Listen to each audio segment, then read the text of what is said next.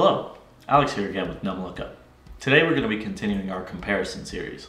In today's video we're going to be comparing NumLookup with one of the top performers in reverse phone lookups, which is of course WhitePages. So similar to the first video in the series, we're going to be acting like we're a regular person who got a phone call from a random number. And so we're going to start off by searching for WhitePages. Now that we're here at the home page, we can see that there's quite a bit that we could do with WhitePages. For example, we can perform the reverse phone lookup as we've done before, or we could start with a person's address and find out who lives there. But for the purposes of our video today, we're just going to be doing the phone reverse lookup. So we're going to start off by hitting the tab here labeled reverse phone and then type in the number that we have.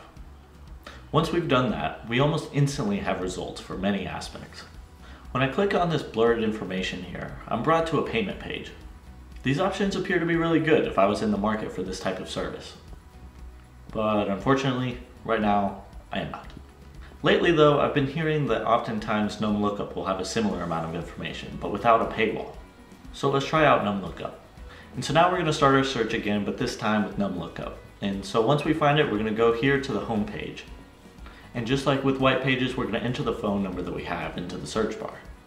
Now, with WhitePages, we didn't have to wait, but for free, I think I'd be willing to wait a few seconds for the report.